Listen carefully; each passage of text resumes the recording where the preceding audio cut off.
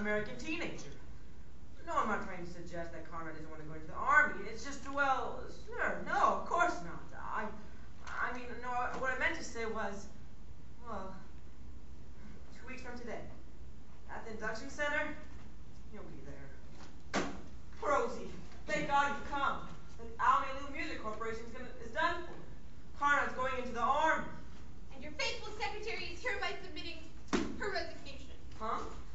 I just stopped in to say goodbye, Alfred, darling. Lots of luck. Rose, not today of all days. My pills. Where are my pills? The pills I take when I'm overwrought, the little white ones. They're right here. Not so much. Break it in half. You're 33 years old, Albert. You can take a whole aspirin. I'm not 33. I'm a long way from 33. I won't be 33 till tomorrow. Water! It's no use, Albert. My mind's made up. I've been with Almelu 8 years now. As you well know, I've been a lot more than just a secretary to you. Rose! Those are moments of madness. Well, between moments of madness in the office, I put in a good 90-hour week. And for what? A $5 raise in 1954 and a bottle of arpege last Christmas? Give her anything, Rose. We promised her the arpege. Yeah, but about a 16th of an ounce. Besides, I won't take more than that. Rose, if you're referring to what I think you're referring to, I'm not ready for it. Besides, there's religious differences. Spanish is not a religion. And it's part of the comfort you're after. The answer is no to that, too.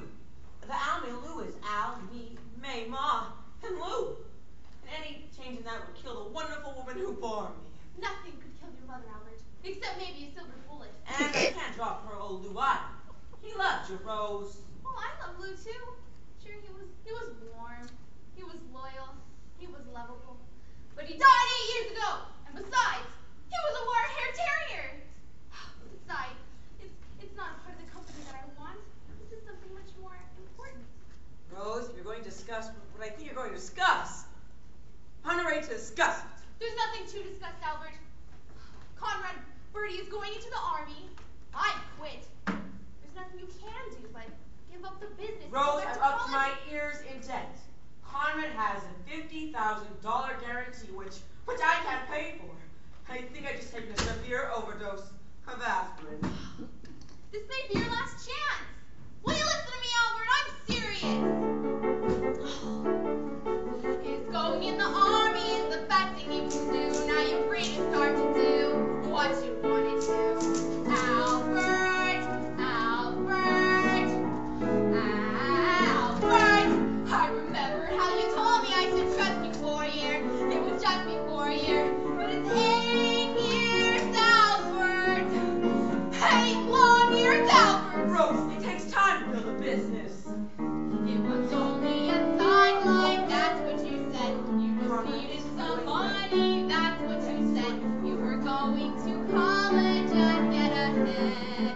Instead of being a music business bum, you were going to NYU. Rose. And become Rosie, don't.